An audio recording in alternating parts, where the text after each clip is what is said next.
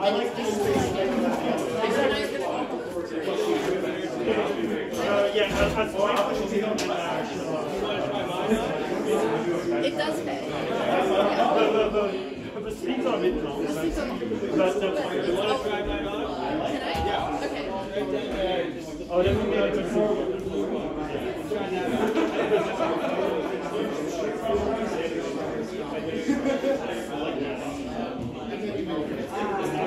yeah, but then I'm not here today. He's back, but he's traveling.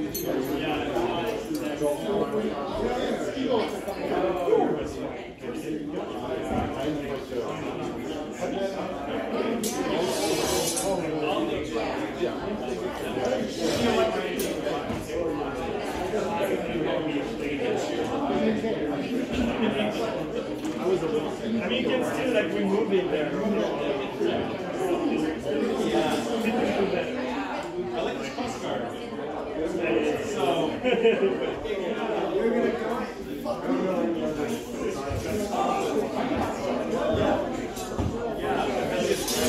get some of your wrists. We're going to start in about 5 minutes or so.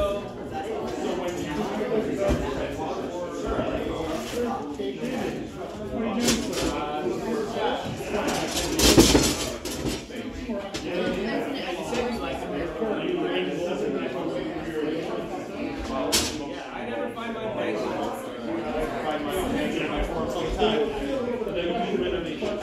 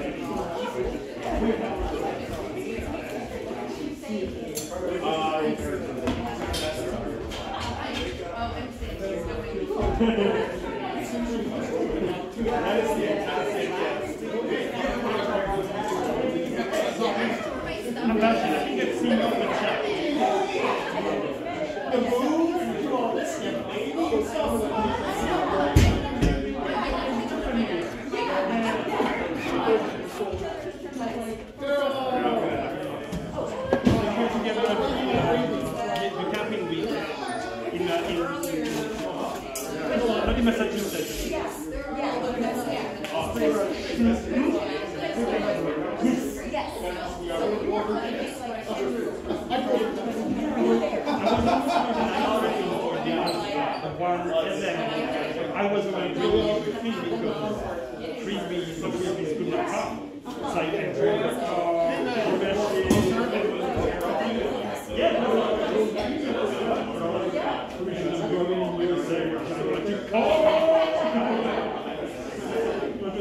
Okay, scholars, can I have all of you guys come over here, please? Everyone who's observing the test, please feel free to sit on these chairs and in a kind of semicircle over here, so you can kind of see everything nicely. You're not blocked by anybody.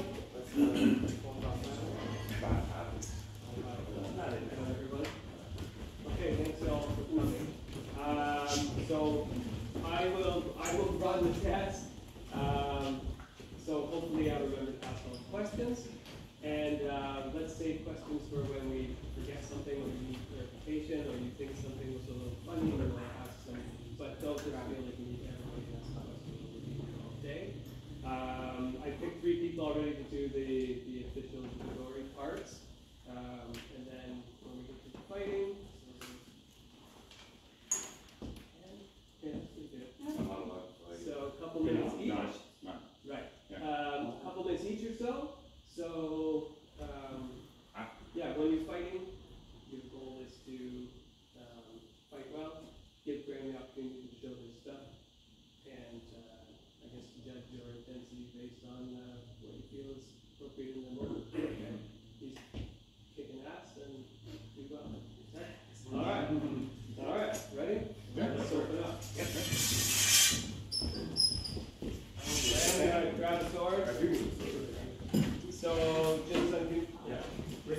we're going to end up with Graham over there.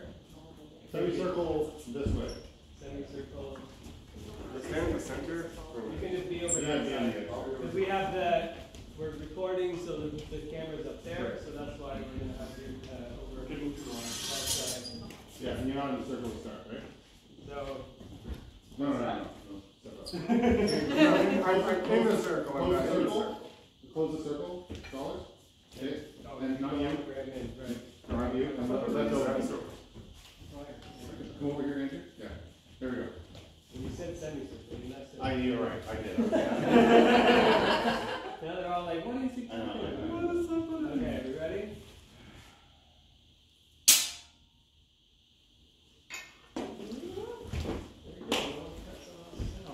Okay, Graham, come forward, please. All right, Graham, are you ready? Yes. Okay, let's get started then. So, can you please tell us what is the mission statement of AEMMA? Sure. The mission statement of AEMMA is to resurrect, research, study, practice, and instruct the combat skills, principles, and philosophies of accomplished European medieval martial artists to achieve a state consistent of that with a medieval combatant, both in terms of technology and ideal. In short, is to resurrect the art of armoured and provide public heritage. Okay. And what are sources we use to reconstruct this art? The sources we use are Fiore de Liberi, an Italian swordmaster, and George Silver, an English swordmaster. Okay. We use Fiore de Liberi because he provides a complete system across a number of weapon sets with consistent mechanics, as well as images that we as modern readers can interpret more easily. And we use George Silver because he can describe how the fight works, and we can use his language to interpret Fiore's plays. Okay, excellent. So can you tell us just a little bit about Fiore himself? What do you know? So Fiore de Liberi was born around 1350 to Benedetto Liberi in Civitella del Friuli in northern Italy. From a young age, he wished to learn the art of combat, and so learned from a number of Italian and German masters, notably Johannes Suvenis or John Swabian, who himself was a student of Nicolai Koblum. Fiore himself had a number of students, 6 of whom he writes about in the introductions to his manuscripts, are Piero del Verde, Nicholas von Urslingen, Galeazzo de Mantova, Giovanni de Baio de Milan, Lanceloto de Carre de Pavia, and Azzo del Castelbarco. These 6 students all participated and were victorious in duels, demonstrating that Fiore's art is both teachable and effective. Fiore was challenged to 5 duels by masters that he thought were unworthy of his own tutelage.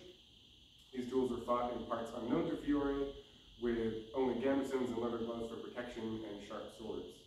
Fiore emerged from all of these duels with his honor intact and unscathed.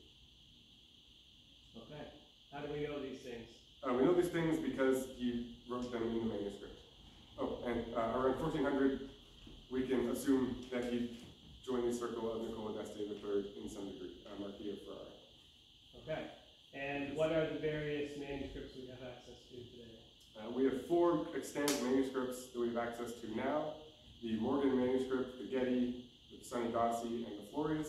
They're mostly named after the locations that they're stored. First, the Morgan is stored in the Pierpoint Morgan Library in New York. And it is the shortest of the manuscripts. It's missing sections in wrestling, dagger, and poleaxe. And it's in the reverse order of all the other manuscripts, starting with mounted combat. Next is the Getty manuscript, stored in the J. Paul Getty Museum and Library in LA. It's the main manuscript that we use for our research. It's the most complete manuscript and is written in Italian prose, making it easier for modern audiences to read and interpret what the plays are trying to describe. This manuscript and all the following manuscripts are in the order of wrestling, dagger, sword in one hand, sword in 2 hand, largo, stretto, armored sword, poleaxe, spear, and mounted combat. Next we have the Sanidasi manuscript, stored in the Sanidasi family private collection. It was written in 1409, we know this because it says so in the manuscript. The introduction is written in Italian and Latin, and the text is in rhyming couplets, so more difficult to understand than the Getty manuscript. we have the Florius, which is stored in the Bibliothèque Nationale in France. It was written sometime after 1409, we can assume from the text, because it speaks of Fiore posthumously. It is written in poor Latin and drawn in color, but with more difficult to interpret images. And that is all I know of the manuscripts of Fiore de Liberi. Okay, awesome. And so why did we add Silver into our studies?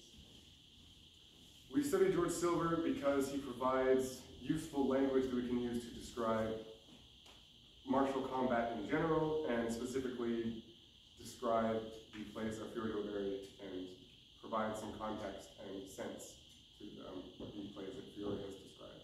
Okay, so tell us, just give us what we need to know about Silver. What does he mean by the true fight, and what are his details? So George Silver talks about 4 principles that we use: the true fight, true time, and the grounds and governors. The principle of the true fight is to strike without being struck. True time is movement, presenting a threat before you present a target. As he describes, it is time of the hand, body, foot, feet. So as an example, if I throw a cut, I move with the time of my hands, body, foot, and feet. False time would be anything other than that order. So a very egregious example of false time would be movement with the feet, foot, body, and then hands. So for nearly that entire action, you're presenting your own body as a target before you present anything your opponent needs to deal with. He also speaks of the grounds, which can be thought of as things you need to know before the fight. They are judgment, distance, time, and place. Judgment being your ability to judge the appropriate distance from your opponent, which you can strike without being struck, from where you can determine the appropriate time to strike your opponent without being struck, and then from those two you can determine the place on your opponent that you can strike without being struck. The governors can be thought of as using the grounds actively in the fight.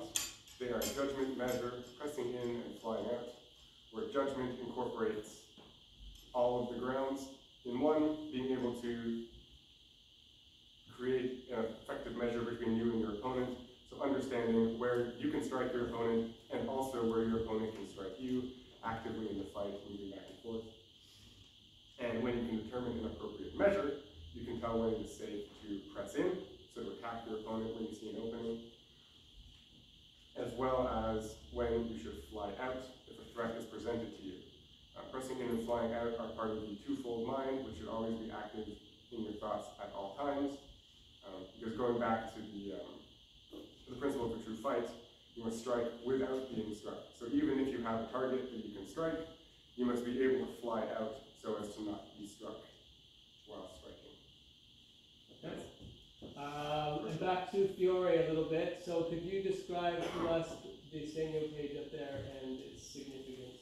Sure. So up there is the Segno page. In the center of the image, there is a man who could be thought of as the archetypal swordsman, Nicola d'Este, Fiore, the reader himself. Any interpretation seems to be valid. Around that figure are 7 swords representing the 6 cuts and thrust up the center, or punta. The cuts are fendente, mezzani, and satani on the left and right. Around these swords are the 4 attributes of swordsmanship that Fiore discusses.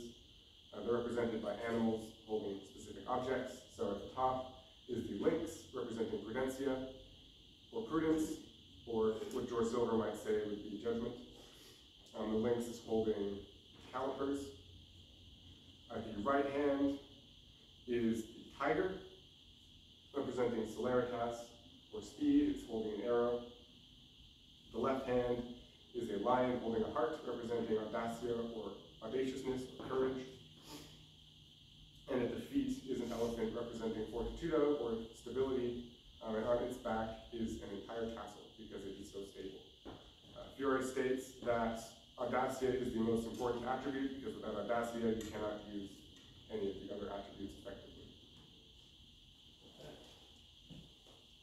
Okay. I think we've covered the theory. Anyone have a question? Okay. Well, you're going to say some more about the requirements of wrestling. But, okay, you can put your sword down.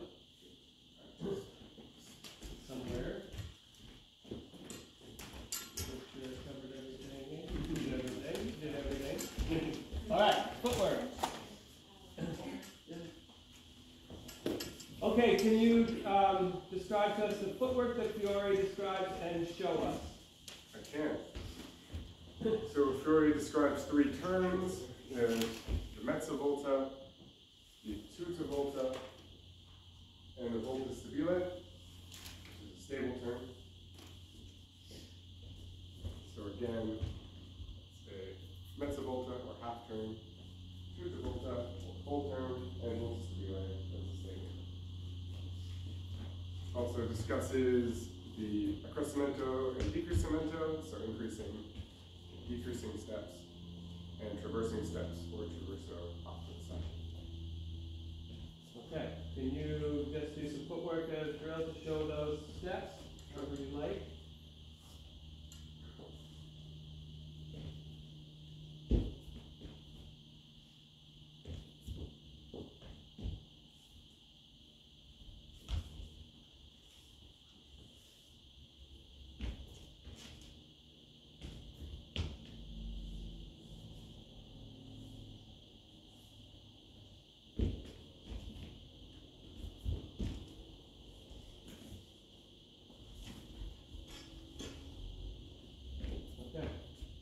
Good. Thank you. Okay, so we're going to start doing some avversare. Could you first go before we... question? Yeah, hold on. Can you describe to us what Fiore says about the requirements of wrestling? Sure. So Fiore says there are 8 requirements of wrestling, which is knowledge of strength, speed, then knowledge of advantageous grapples and binds, including locks, breaks, keys, dislocations, and throws, as well as the strikes of malice. So strikes to the soft targets on the opponent, such as the eyes, throat, ears, nose, groin, floating ribs, kidneys, etc. Okay. All right. We should do those posta though. So let's see the posta of avversare. Sure. So first he has tutta porta ferro, or flowing gait, which is just relaxed in the center. Frontale, force tooth, longa, or long. Okay. Is there a relationship between any of them that you described? Yeah, so he describes the low posta and the high posta as countering each other, so full iron gate and frontale as opposing each other, as well as the extended posta and retracted posta also counter each other. Okay. Can you do a little bit of your footwork drill and also be changing posta? Sure.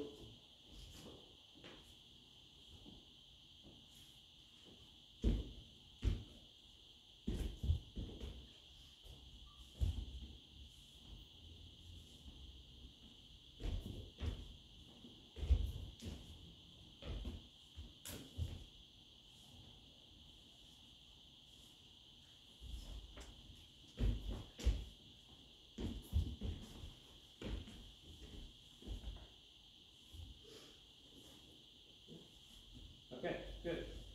Thank you. Jordan, right? I asked you to do the grappling? Yes, sir. Okay.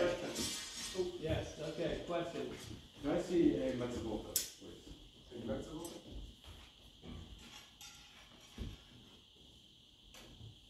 Question. Does the back foot have to accompany every step of the front foot? No, not every step.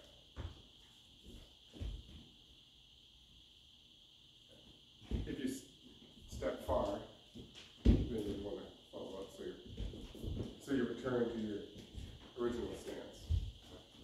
If you step within distance, well, your foot has to change its angle to return to your stance appropriately. It doesn't inherently need to follow. Good. Anyone else? Okay. Jordan.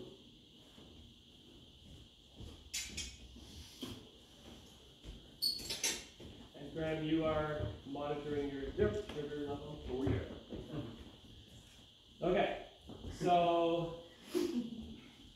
we would like to see the first 6 plays. So I'll have you direct Jordan give you what you need to show them. Okay? Okay. If you can grab me by the back of my head with your left hand, please, and go for a strike with your right. So first I block his strike. I see that I can get a straight arm. So first play, you regain your fortitude and roll his arm. Second play is stepping through, either break the arm or sorry. Can you do that one again, please? No.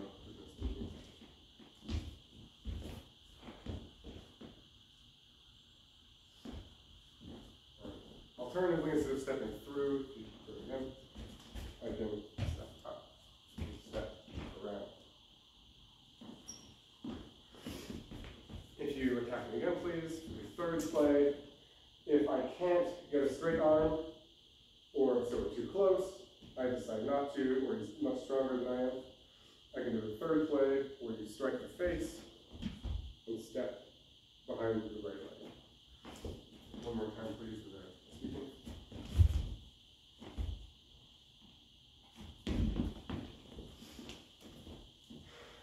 The fourth play, if you can grab me again, but with your feet the other way around. So deep. Yeah. Instead of the third play, I can do a shear, where I push his shin and grab behind his tailbone, pushing through in between his legs. Just one more time, guys.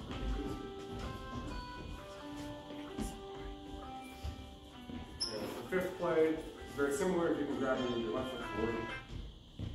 Thanks. I push through, and instead of pushing in between his legs, I can step behind his leg and do the same motion for myself. So what determines what you're doing in those last two?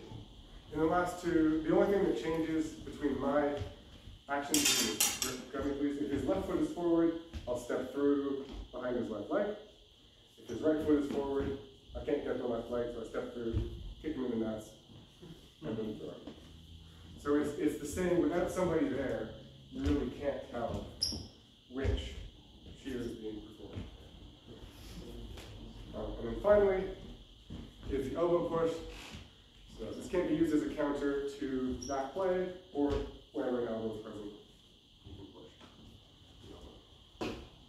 Okay. Which goes across, I believe, every section of Fiore. If an elbow is present, push it, turn your opponent, and strike. With your hands or weapons. Okay. Can we see some free play? Jordan, just give him various grabs and strikes, whatever. Yes, sir. Okay.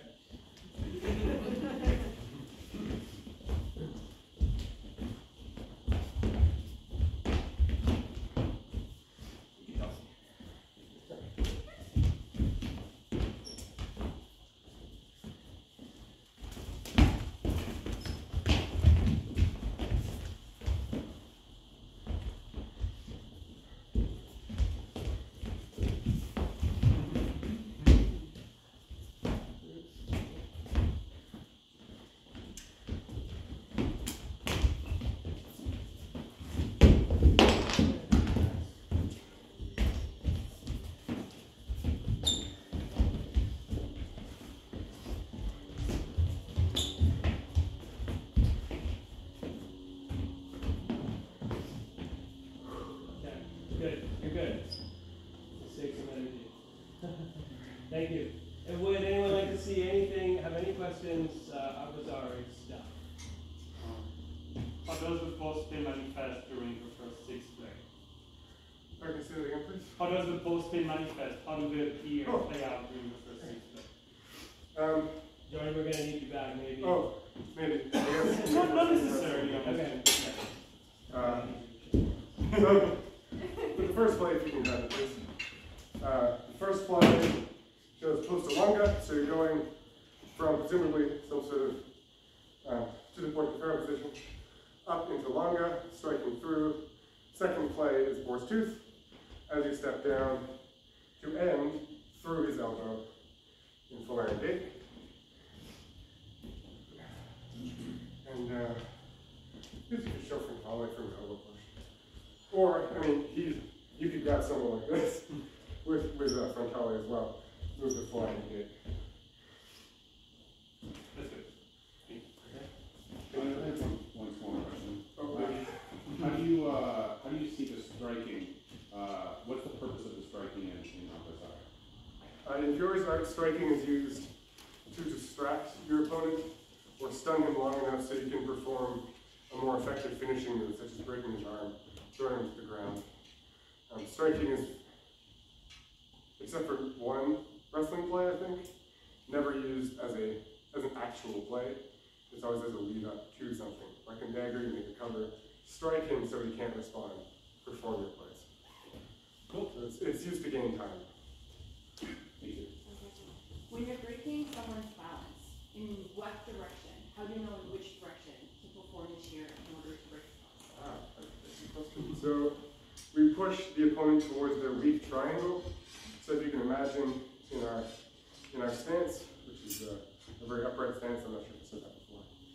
You have 4 points, you have both feet and 2 points out in front and behind your opponent. These can be seen as a weak triangle.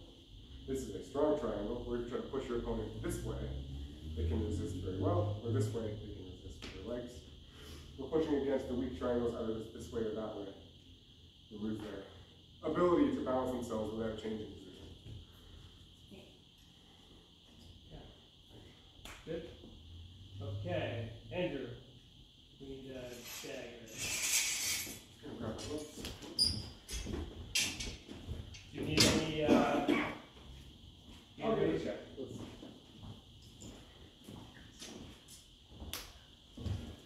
Nope. Yeah. That was not good. Okay. Actually, can you get Graham the dagger first? Oh.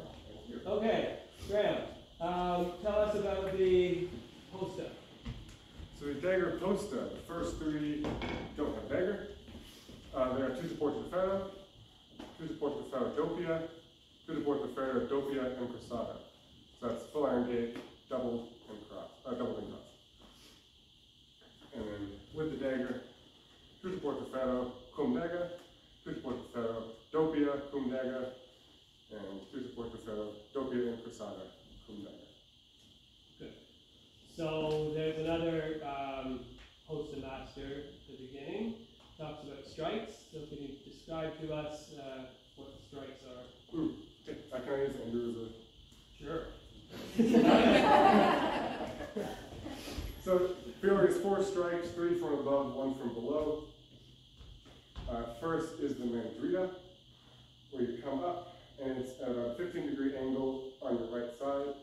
And you strike into the collarbone or between the temple and his elbow, so anywhere in here.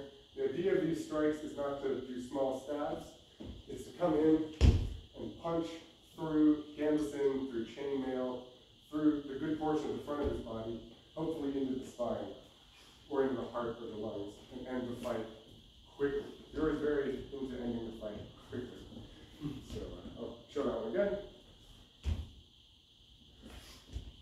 Next we have the reversi strike, which is similar to the mandrita. It's 15 degrees off the left side, and same targets on the other side of the body. Again. Next we have the fendente, which is straight up and down the middle, and the targets are from the top of the head to the elbow. Strike.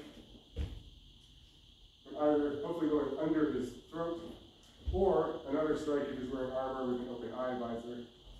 We can attack right into his face. Finally, there's the satani. Targets, Fiore says, should go no higher than below the chest. And strikes him like that. So very powerful strikes with your body weight behind it. Okay, good. Can you get the dagger? All right. So, Andrew, just give him a round-the-clock series of stabs, and Graham, demonstrate just for now the first cover that you need to make. Okay. Oh, yeah, so do this. Reverse it. And then again, please. And and Sonny. So Andrew, just start at the top. We're going to do Pendente, Mandrilla, Sotani, Reversi, and just go around the clock a couple of times. Okay, ready, Graham?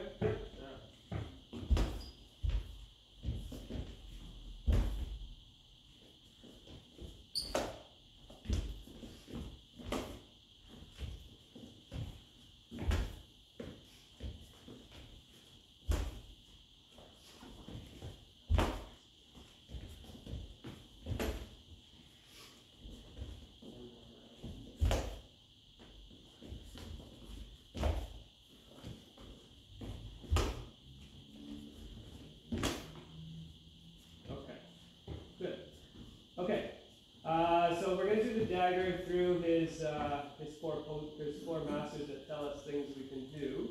Do you remember the order of the next masters? Mm-hmm. So there's 4 masters of dagger on that page.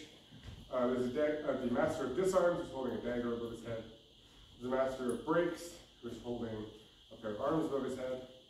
The master of keys, or dislocations, who's holding a set of keys above his head. And the master of throws, who is both standing on his opponent and holding a victory palm, I believe, above his head. And these figures progress both in age and affluence for some reason. Okay, very good. So let's see a disarm then. So Andrew, give him a strike. Graham, you can call for whichever strike you want. Okay, so just disarm us for all the strikes? Yeah, otherwise, yeah, disarm from each. Sure. You can throw me a good, please.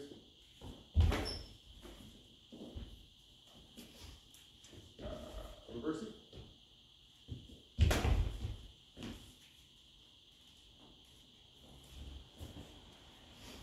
And then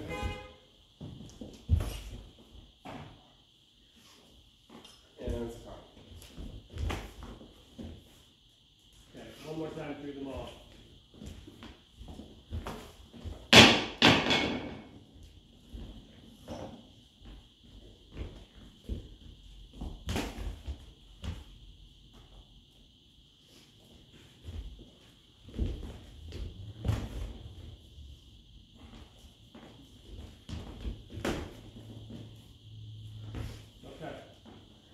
So, next, break. So Andrew, give him some attacks that he'll be able to use to do some breaks. Sure. You want to do that, please?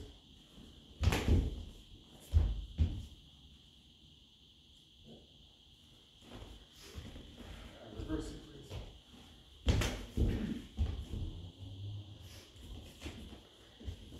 And then please.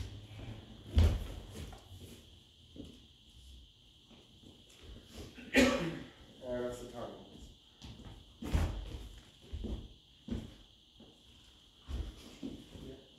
Do you know any other ones? Some others. We did the Menudo one. No, it's fine. Yeah, if you can show me a reverse one. At least one of them. The disarm is also a break.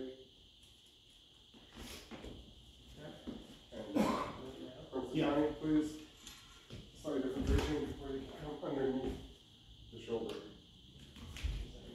No. Okay, great. So, question.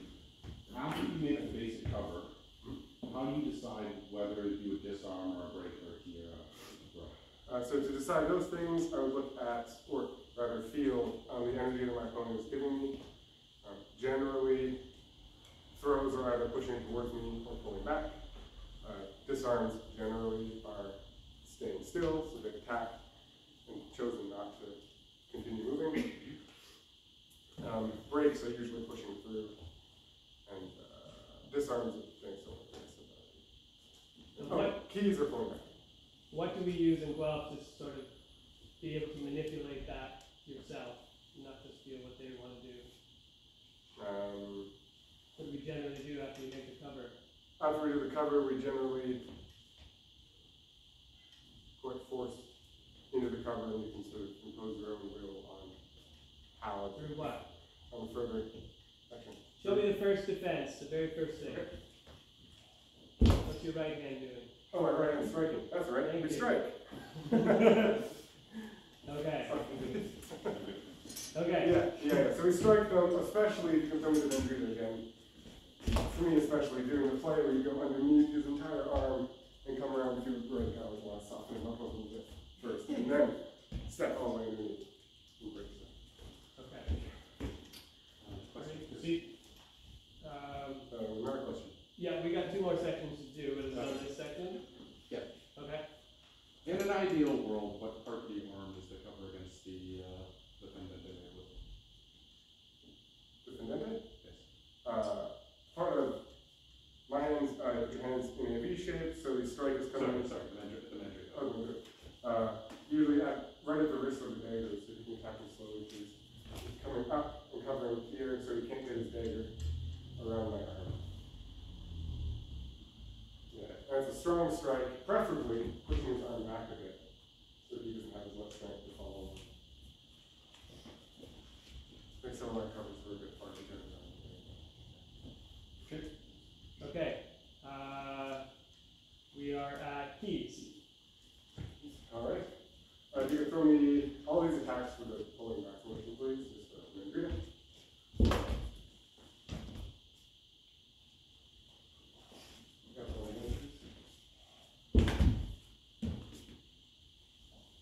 New tackle, Andrew.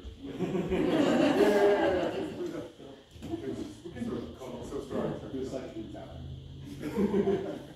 Pendente, please.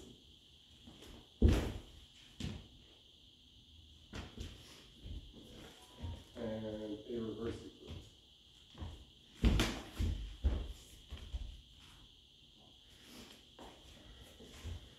And time.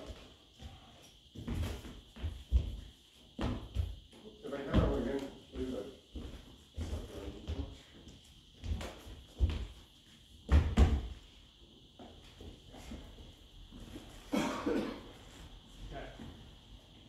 And look through the throws, and then I'll. Can we skip middle key? Middle key. Middle key, sure. Thank you.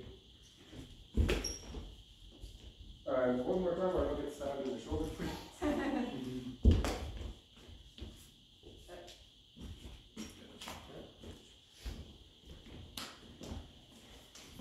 Okay. And throws. And throws. So for all of these, I'm moving backwards, force for the top ones. So in here.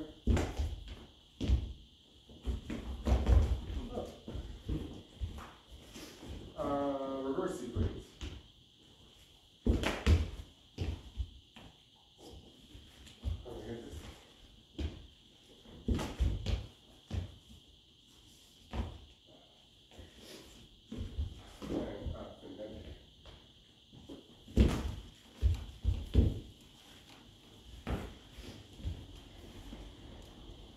And actually, I was talking with a pulling back motion as well.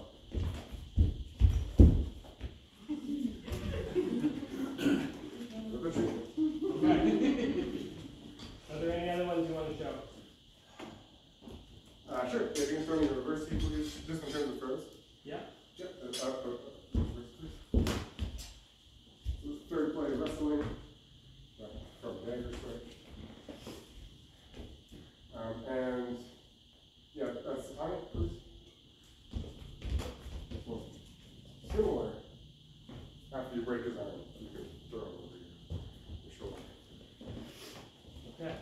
And that's all. Questions? Could you demonstrate the footwork to the defense to the reversey? Sure.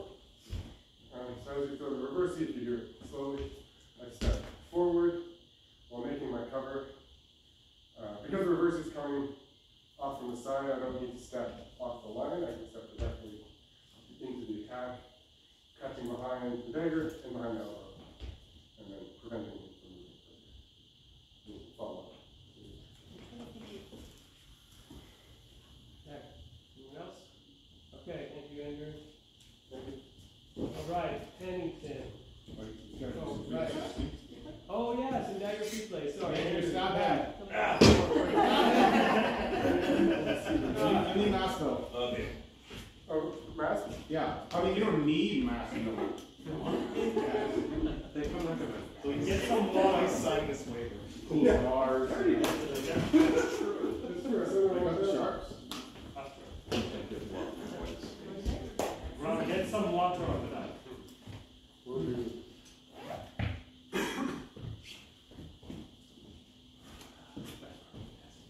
Not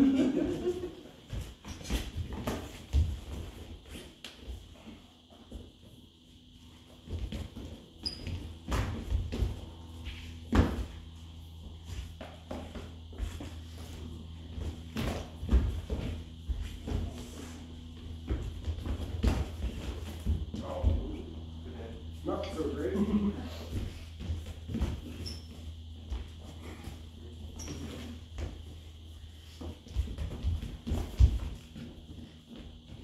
Feel free to strike him too, I'm sure he deserves it. Oh, thank you. Oh, missed that one.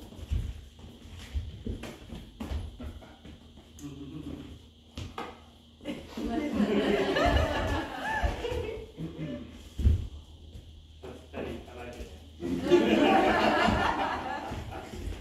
Pastor, why are you weapon this nice?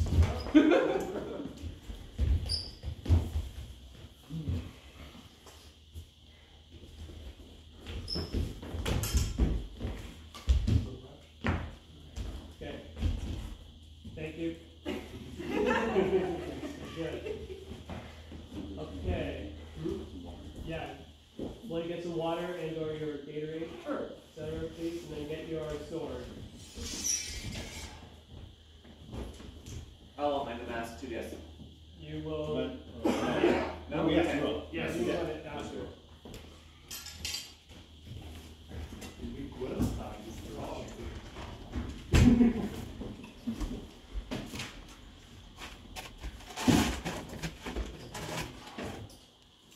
Maybe light gloves too?